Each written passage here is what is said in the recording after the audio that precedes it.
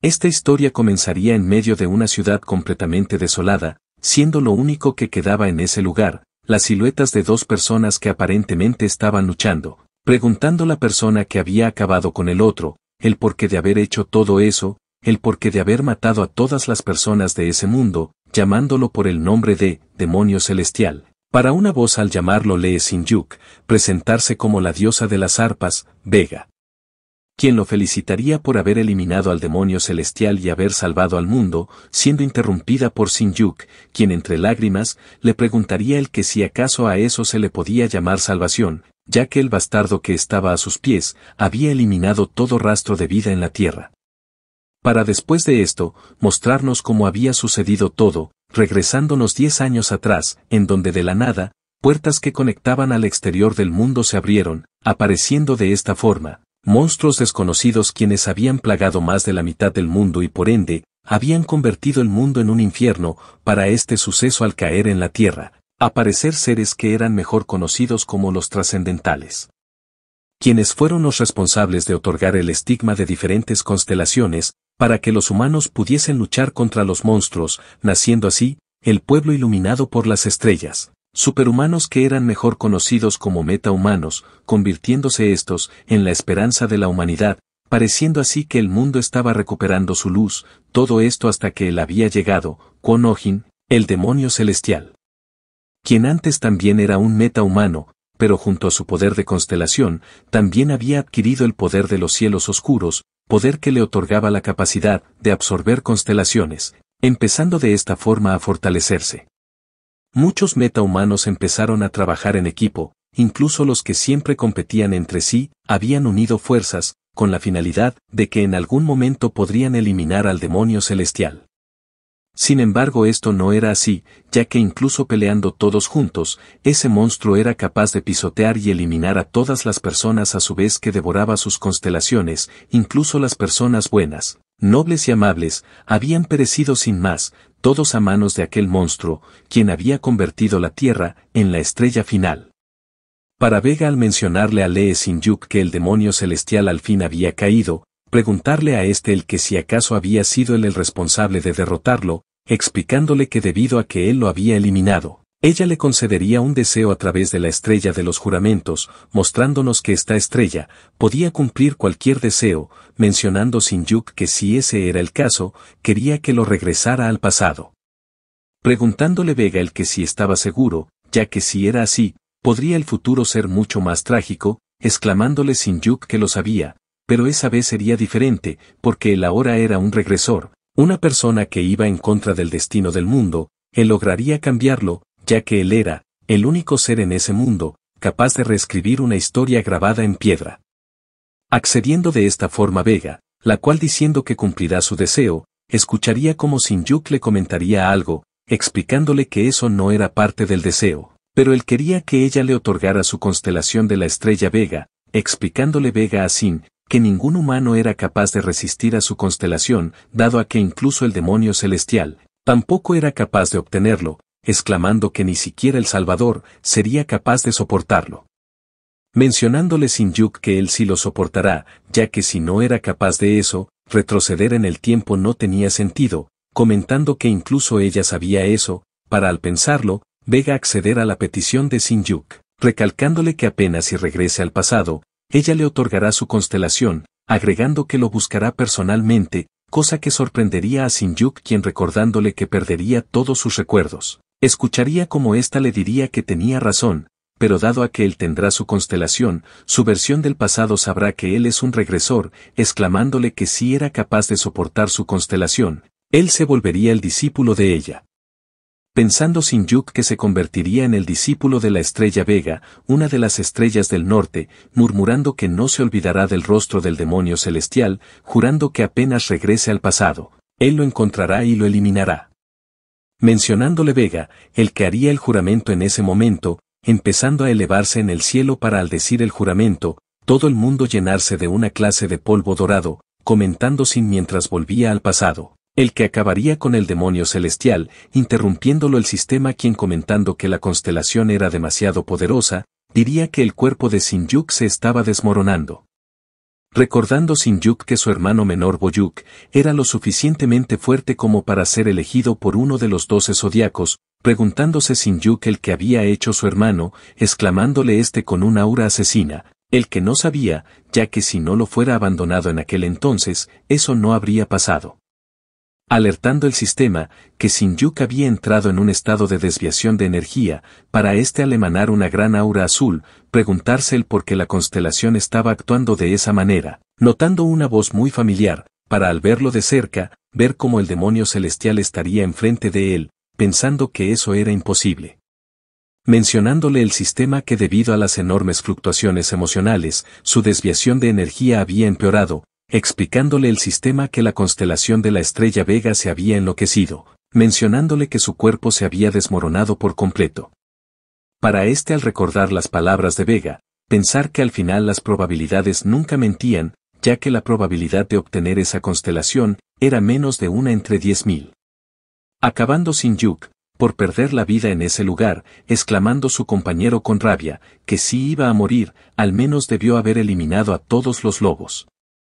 Comentando que él ni siquiera era un metahumano, preguntándose así, el que debía hacer en esa situación, empezando a hurgar entre las cosas de Shin-yuk para tratar de encontrar algo que le pudiera servir, comentando que aunque fuera un metahumano, debió haber traído algo útil para la pelea, encontrándose con una constelación que nunca había visto. Apareciendo nuevamente el sistema comentando que la primera iluminación de los cielos oscuros estaba comenzando, explicándole el sistema a Kwon Oh-jin, el que los cielos oscuros habían absorbido la constelación de la estrella, preguntándose así por lo que trataba de decir, a lo que el sistema comentándole que había absorbido por completo la constelación, el prota empezara a sentir un gran dolor en todo su cuerpo. Exclamándole el sistema, que la constelación Vega se estaba ajustando, terminando por unirse completamente con el prota, preguntándose adolorido, el que si acaso eso era a lo que llamaban sistema, mirando su pecho para al ver una constelación, aparecer la diosa de las arpas Vega.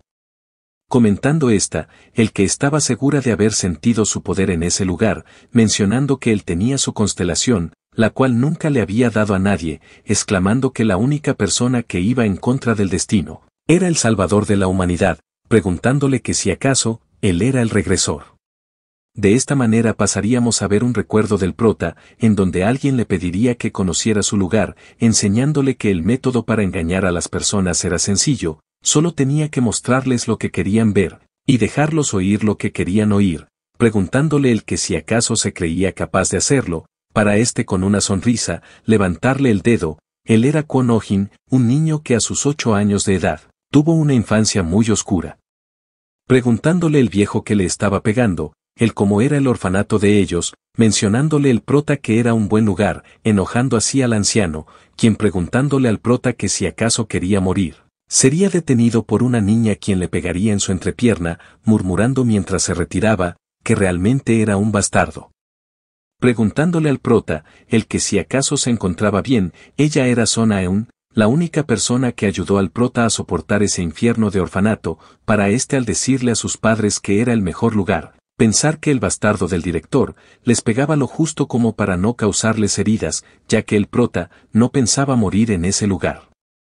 Quizás fue a partir de ese momento, pero desde que se abrió esa puerta, de la cual empezaron a salir monstruos, seres trascendentes y los humanos quienes se estaban convirtiendo en metahumanos, él seguía engañando y cosechando sus propios beneficios, ya que era más fácil sobrevivir entre ellos, y como si se tratase de una sanguijuela, aprovecharse de los demás.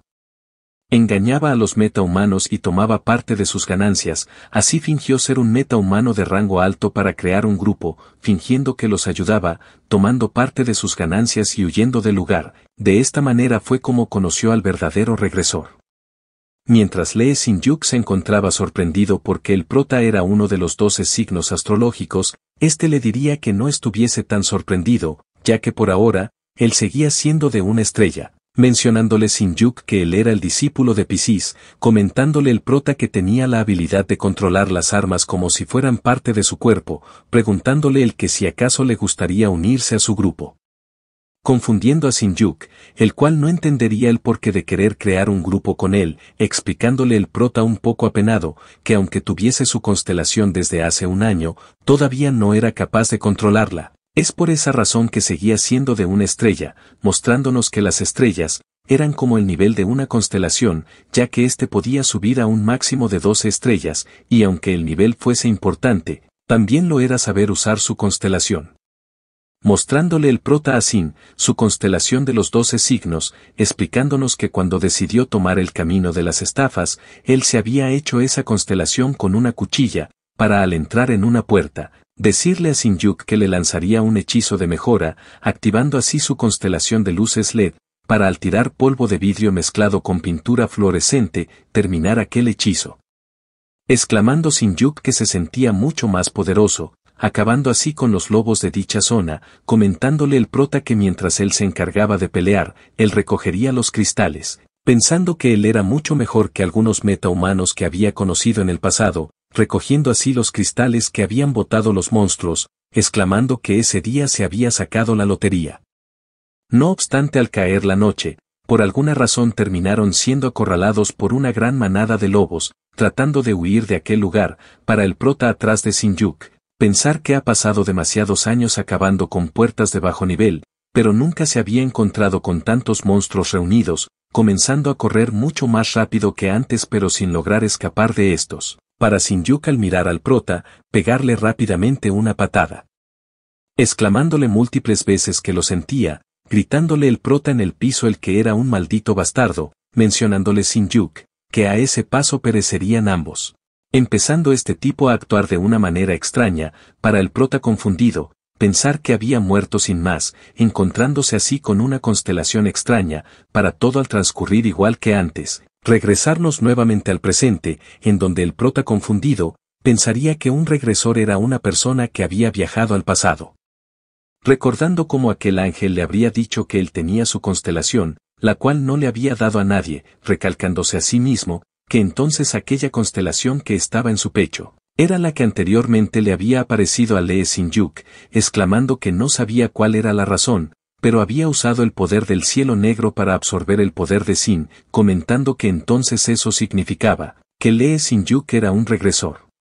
Y debido a que había lanzado un rayo antes de morir, posiblemente no había soportado dicha constelación, preguntándole Vega al prota el que si acaso él era el regresor, comentando que estaba segura de haber sentido su poder en ese lugar, exclamándole el prota que tenía razón, pensando que no sabía qué estaba sucediendo, tampoco sabía que era el cielo negro, pero si quería sobrevivir en ese lugar, necesitaba ser un regresor, incluso si eso significaba estafar a Dios. Para al responderle a Vega que él era el regresor, Vega ver con incredulidad al prota, exclamando que sabía que él era la estrella no celestial, murmurando el prota que un trascendente que posee el poder que ningún humano podría poseer, estaba siendo estafada por él, un simple humano, pensando que no lo matarían por algo así. Para Vega al comentar que debía preguntarle varias cosas, decir que le estaban molestando aquellas criaturas. Exclamándole al prota, que deseaba ver el poder de la estrella no celestial, comentando el prota que eso significaba, que tenía que eliminar a todos esos lobos. Mostrándonos de esta manera cómo la manada de lobos se empezarían a acercar, poniéndose el prota en guardia, para dentro de sí, recordar que ya no era una persona normal, ese era el cuerpo de un metahumano de una estrella, siendo los lobos, los primeros en atacar, para el prota en un momento, cortar a todos y a cada uno de los lobos que se encontraban allí. Sorprendiendo a Vega y sorprendiéndose a sí mismo, ya que incluso en la pelea, el prota diría que no tenía sentido pelear contra contrincantes tan débiles, mencionándole el sistema, que había obtenido las artes de Piscis nivel 4, hecho que congelaría al prota, para sin ninguna razón, el prota empezar a tener recuerdos borrosos. Recuerdos que no eran suyos. Para en medio de esa epifanía, el prota ver a Sin-yuk notando como se vería un poco diferente a como se veía antes, dándose cuenta de que esos recuerdos venían del futuro, preguntándose el que si acaso esos eran recuerdos del pasado de Sin-yuk, mencionando que no sabía que los metahumanos de una estrella eran tan fuertes, para al ver toda la masacre causada. Escuchar cómo Vega le diría que se detuviera, preguntándole a qué se debía dicho espectáculo, para el prota confundido, ver cómo Vega le preguntaría el porqué de no utilizar su constelación, sorprendiendo al prota quien diría que ni siquiera tuvo que utilizar su constelación para dicha masacre, cosa que comprendería Vega, explicándole que debido a que recientemente había obtenido su constelación, era posible que no la supiese utilizar. Comparándolo con un bebé que recientemente había empezado a caminar, exclamándole el prota confundido, que en realidad sí tenía razón, para Vega al decirle que lo ayudaría, bendecir al prota, quien pensando que había escuchado eso antes, empezaría a sentir mucho dolor, pidiéndole a Vega que al menos le avisara cuando hiciera algo por el estilo, usando una habilidad llamada Blue Thunder, logrando acabar con todo lo que tenía a su alrededor.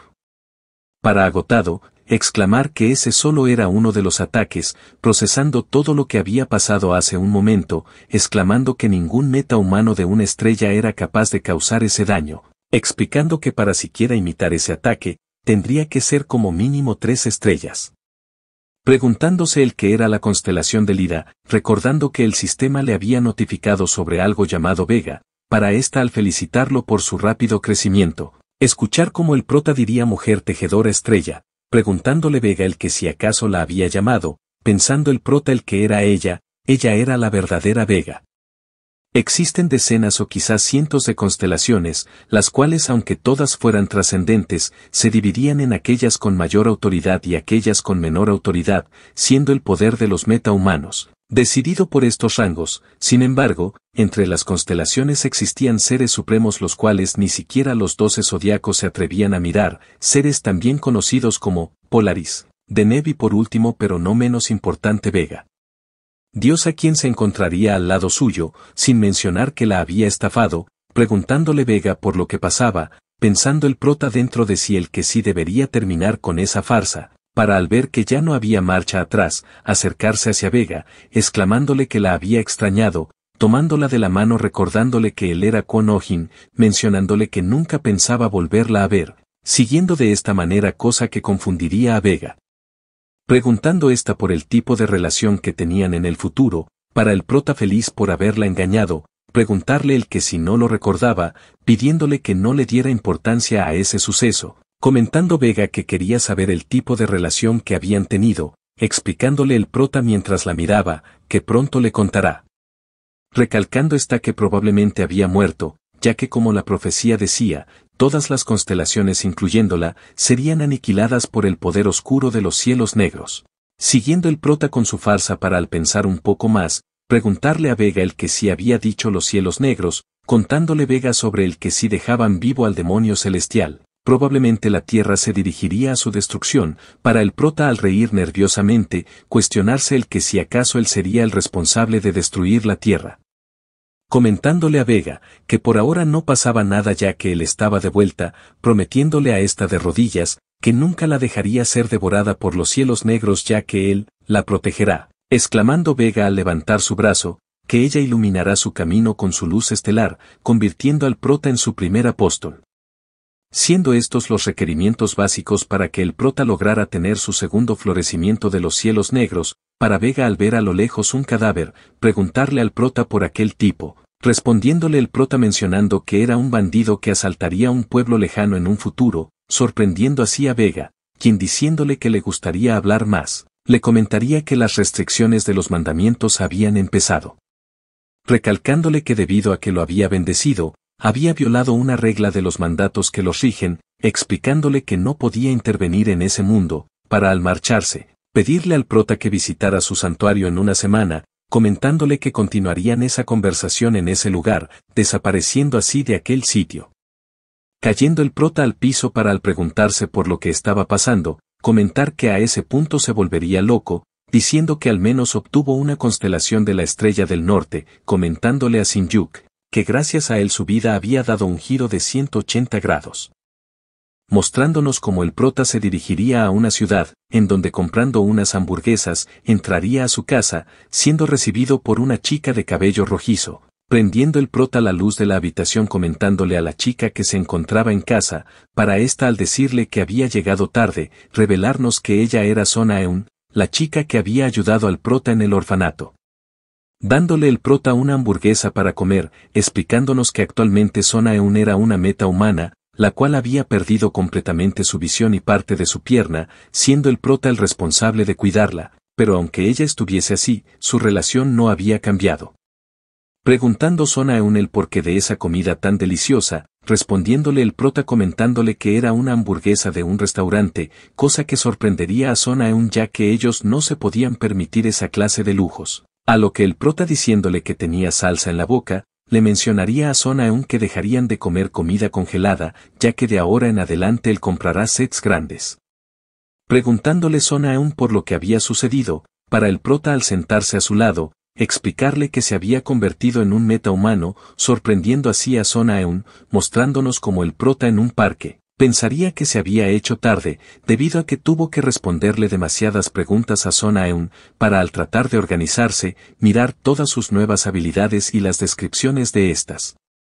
Pensando en las palabras de Vega, preguntándose a sí mismo el que le había pasado, mencionando que debido a que pensaban que él era un regresor, si descubrían que él tenía los cielos negros, todas las personas se darían cuenta de que él simplemente era un tercero que absorbió los poderes del verdadero regresor, siendo su única y más grande pregunta, el que debía hacer. Para al pensar que debía subir la constelación de Vega, retirarse del lugar, recibiendo una notificación de su celular la cual le diría que había un brote de anormalidad entre los monstruos, existiendo la posibilidad de que aparecieran mutantes, los cuales se presentaban en monstruos normales, logrando estos mutar, pudiendo ser más débiles en su forma mutante que en su forma original, pero esto en muy pocas ocasiones. Recordando el prota de esta manera aquella vez en la que casi muere, pensando que su destino era el único que no estaba escrito, para al otro día, el prota ver a varios aventureros adentrarse al bosque para cazar, mencionando que no se esperaba encontrarse tanta gente en ese lugar, para al decir que debería ir solo, adentrarse a aquel bosque. Siendo acechado por unos cuantos lobos, los cuales lanzándose, serían rápidamente esquivados y contraatacados por el prota, quien tranquilo, le preguntaría a un lobo el por qué estaba huyendo, para este al dirigirse con su manada, terminar por ser calcinado por un ataque del prota, quien mirando que su cuerpo no era el mismo que el de un metahumano de una estrella, diría que no era fácil lanzar un lobo. Empezando a buscar los cristales de dichos monstruos, para al verlos, comentar que deberían valer más o menos 800.000 bones, pensando el que esa era la razón por la que todos se querían convertir en metahumanos, preguntándole al mutante a su espalda, el que si acaso quería vengar a sus compañeros, mostrándonos así como atrás de unos arbustos, se encontraría un lobo mutante. El cual mirando al prota, procedería a atacarlo, para el prota al subestimarlo, decirle que eso estaba muy bien, activando de esta forma Thunderbolt, para al lanzar su arma, mostrársenos un gran estallido de poder. Para el prota anonadado, preguntarse el que si acaso lo había derrotado de un solo golpe.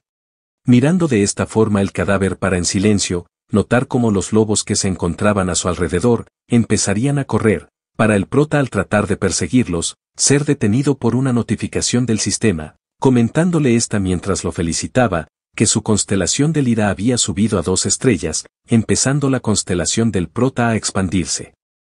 Para este confundido, decir que había llegado mucho más rápido de lo esperado, empezando a buscar el botín de aquel mutante, siendo las palabras de un extraño, las responsables de distraer al prota. Quien viendo a aquellos sujetos, pensaría que no era posible que unos 3 estrellas vinieran a una puerta de nivel bajo, preguntándose si es que acaso venían por los mutantes, para al murmurar que parecían ladrones. Escuchar cómo estos le dirían que esos lobos eran sus presas, reafirmando estas palabras las sospechas del prota, quien diciendo que solo tenía una opción, se arrodillaría pidiéndoles perdón. Cosa que le sorprendería, para al decirle que era un buen chico, estos retirarse, siendo el tipo de pelo largo, el primero en caer gracias a una apuñalada del prota, exclamándole a aquel tipo en el oído, que lo vería en el infierno, cosa que sorprendería al compañero de este, quien lanzándose para atacar, sería rápidamente esquivado por el prota, diciéndole este mientras se preparaba para atacar, el que solo eran un par de idiotas, eliminando a aquel tipo de un solo ataque. Para al comentar que por fin había silencio, volver a buscar el botín de aquel jefe, recordando que el cielo negro se hacía mucho más fuerte al absorber constelaciones, preguntándose el que sí debería intentarlo. Para al recordar a Vega, mencionar que uno de los rasgos del cielo negro, era una clase de cortina negra. Poniendo su mano en la constelación de aquel tipo, empezando de esta manera a absorber su constelación, informándole el sistema que había absorbido dicha habilidad. comentándole que los cielos negros estaban teniendo su segunda iluminación, mostrándonos cómo el prota estaría desbloqueando esa segunda iluminación, para el sistema al decirle que el nivel de los cielos negros era demasiado débil, exclamar que la cantidad de constelaciones que podía absorber estaban restringidas. Para el prota en ese estado, nuevamente ver unos recuerdos que no eran de él, en donde se encontraría Shin-yuk en un hospital, debido a que éste había sido rescatado ya que había entrado a una puerta sin consentimiento de ellos, entrando una chica para al llamar a aquel tipo, comentarle sobre una nueva puerta en Mokdon, ya que en esta, se había encontrado una reliquia sagrada, para estos recuerdos al empezar a ponerse borrosos, sacar al prota de su trance. Terminando por heredar los recuerdos parciales de Shin-yuk, mejorando las artes de Piscis a nivel 5, obteniendo una nueva habilidad la cual tenía el nombre de excusas lamentables, comentando el prota en el piso, el que si acaso con cada mejora obtenía nuevos recuerdos de Shin-yuk, mencionando que en aquel recuerdo, habían hablado sobre una puerta en Mokdon, el día 15, explicándonos que una reliquia sagrada, se refería a artefactos que tenían poderes concentrados de estrellas en su interior. Pensando que entonces, en 8 días exactamente en Mokdon, se abrirá una puerta con una reliquia sagrada, recalcando que aparte de esa información, podría utilizarla para beneficio propio, dirigiéndose así, a una clase de asociación para vender sus cristales, en donde obteniendo 1.440.000 bones, escucharía como la secretaria le diría que menos el 20% de impuestos serían 1.152.000 bones. Cosa que no le gustaría al prota, quien pensando que eran unos malditos ladrones, procedería a esperar su dinero, siendo llamado por aquella secretaria de antes, quien preguntándole por su constelación, escucharía como el prota le diría que era Lira, cosa que sorprendería a esta, para al pedirle que se lo repitiera, escuchar nuevamente como el prota le diría que era la constelación de Lira. Aterrorizando a aquella chica, pensando el prota mientras la seguía, el que era una reacción normal, mencionando que podría simplemente no haberle dicho, pero eso sería demasiado estúpido, ya que la fama era poder, pidiéndole dicha secretaria que esperara en la sala VIP, para el prota al entrar, encontrarse con un sujeto, el cual preguntándole el que miraba, le pediría que bajara su mirada, cosa que no le gustaría al prota. Quien preguntándose por aquel tipo, pasaría a ignorarlo, percatándose de cómo al lado suyo, se encontrarían los postres para las personas VIP, pensando el que siempre estuvo celoso de los bastardos que comían esas cosas mientras él era un simple estafador, empezando a saborear dichas delicias, cosa que no entendería el tipo a su lado. Pensando el prota que debería guardarle un poco a Son Aeun, preguntándole el tipo de cabello rubio, el que si acaso era un maldito mendigo, comentándole que verlo comer hacía que éste perdiera el apetito, recalcándole el prota que en verdad era un chico atrevido, ya que los jóvenes de hoy en día tenían mucha energía, reprochándolo por decir cosas imprudentes sin pensar en las consecuencias, cosa que confundiría a este. Para el prota al preguntarle el que si sabía quién era, recalcar que eso pasaba por no ser muy activo, recordándole a aquel sujeto, que esa era la sala VIP, confundiendo aún más a aquel tipo, preguntándose el quién era el prota, notando que este era muy confiado y hablaba como un anciano, recordando que había algunos casos, en donde la gente que llegaba a 9 estrellas, podía rejuvenecer. Pensando el que no por nada estaba en esa sala, para el prota al interrumpirlo, preguntarle por el gremio en el que se encontraba, tratando de responder aquel sujeto siendo nuevamente interrumpido por el prota, quien al verlo de frente, le mencionaría que ha sido bastante informal desde que él había llegado. Aterrorizando de esta manera a aquel tipo, el cual en cuestión de segundos, se levantaría a su vez que se presentaba como Jung-woo del gremio Pandius, uno de los 10 mejores gremios de meta-humanos, preguntándole el prota a aquel tipo, el que si acaso conocía al maestro de ese gremio, negando a aquel tipo esta pregunta. Contándole el prota mientras se acomodaba, el que hace muchos años, ellos eran grandes amigos, sorprendiendo aún más a Jung-woo, pidiéndole a este que le mandara saludos de su parte, ya que muy pronto saldría a tomar unas copas con él, exclamando que el mensaje era de parte de Kwon Oh-jin. Para Jung-woo al pedir que lo perdonara, disculparse por ser tan grosero antes, pensando el prota dentro de sí el que haber estafado a tanta gente durante varios años, le había rendido frutos, explicando que un tipo como ese, era demasiado fácil de engañar, de esta forma tranquilizando a aquel tipo, le preguntaría el que si acaso le podía hacer un favor, aceptando casi inmediatamente Hun-woo, quien dándole muchas bolsas de comida, escucharía como el prota le diría que se había esforzado, pensando el que Son Aeun se sorprendería demasiado al ver esa comida, disculpándose nuevamente aquel tipo, para al retirarse de aquel lugar, el prota conseguir deshacerse de ese tipo, sacando repentinamente una cartera perteneciente al tipo rubio, por lo que el prota dispuesto a revisarla, se percataría de algo, un cristal de mutante. Preguntándose el que hacía eso allí, ya que no solo los mutantes eran raros, sino que los cristales de estos eran aún más raros, pero porque sí eran tan especiales, se encontraban en la cartera de aquel tipo, siendo interrumpido por alguien quien llamaría a la puerta, presentándonos de esta manera a An Hunman, el jefe de gestión de seguridad en desastres, preguntándole al prota el que si acaso él tenía la constelación de Lira. Para el prota al saludarlo, responderle afirmativamente a esta pregunta, exclamando dentro de sí que aquel tipo era demasiado fuerte comparado a Hun-woo, preguntándole el prota por el tipo de constelación que tenía, respondiéndole Hunman el que era un metahumano Tauro de 6 estrellas, uno de los 12 signos astrológicos, mirándolo detenidamente Hunman, preguntándole al prota el que si en verdad él era quien tenía la constelación de Lira.